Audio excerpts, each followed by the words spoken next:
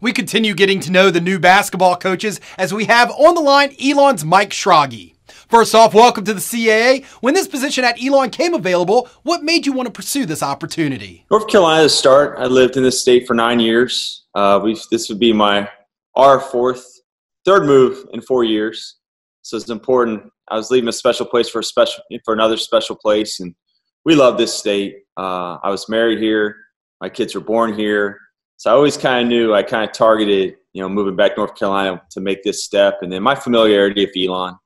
Didn't live too far from here, knew what a great school, and it really fits who I am and a lot of the places I've been. So, Coach, what was your impression of the CAA before taking this job? Great institutions, obviously. I think it's truly one of the best mid-major leagues in the country. You've had teams go to the Final Four from here. I love the footprint. Obviously, we're down here in Carolinas where basketball means so much. But I love how it extends up the East Coast too, and hitting major media markets like New York and Boston and Philly and Baltimore, and just always been so impressed from afar, and getting to know the coaches in the league and everybody affiliated, just become even more impressed. Coach, you've been on the job for a few months now. What has been your favorite part about Elon thus far? It sounds generic, but the people. I mean, first of all, meeting our players, investing a lot of time with our guys, getting to know them as players, as people. They've all stayed, which is, I think they're excited, but it's their love for Elon, at the same time. And just meeting all the administrators, people on campus, look forward to meeting so many more, but just so impressed with the people here. So. Coach, from an X's and O's perspective, what can fans at Elon and even around the CAA look forward to with your squad? We want to play fast. Everybody says fast, but not reckless. We'll push the score, but I'm someone who likes to flow into offense. I don't want to stop-start. I want to push and flow right into it. We'll run like a 4-out-1-in motion.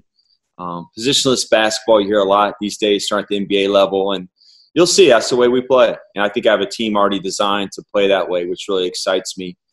Defensively, my roots are man-to-man. We'll have some other defensive end, but I believe that toughness, togetherness we want to build in our program starts on that end of the floor. You coach with two legendary coaches in college basketball, in Bob Knight and Mike Krzyzewski. What have their influences been on you?